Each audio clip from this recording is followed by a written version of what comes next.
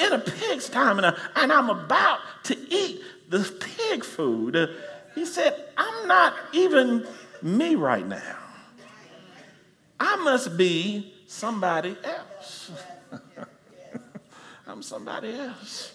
And I've told you before, you got somebody else inside you. There's somebody else, come on here, that's inside of you. There's somebody in you that wants to live saved.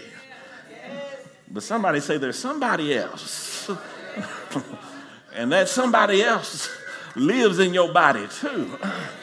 And every now and then that somebody else comes out. And sometimes you have to look in the mirror and say, who was that? I don't know who I am right now.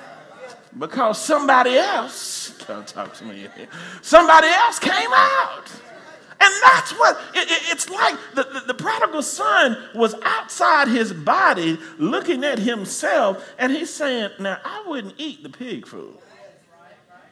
That's not me. That must be somebody else. So the Bible says he came to himself. He had to return to who he really was.